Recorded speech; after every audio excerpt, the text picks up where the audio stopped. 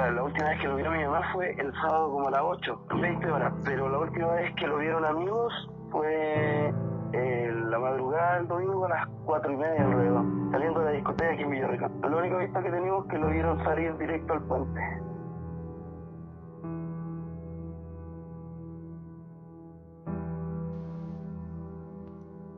Como ya se descartó que estuviera en el río porque el grupo jefe de bomberos lo rastreó en 3 oportunidades, ayer se había organizado una búsqueda canina con la PDI, pero por el mal tiempo se suspendió esta actividad.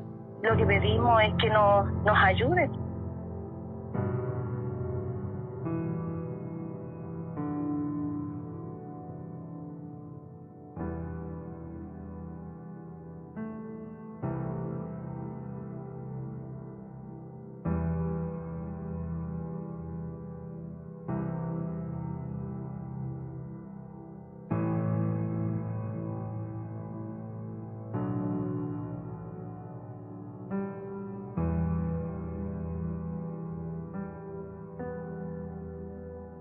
Todos somos Carlos.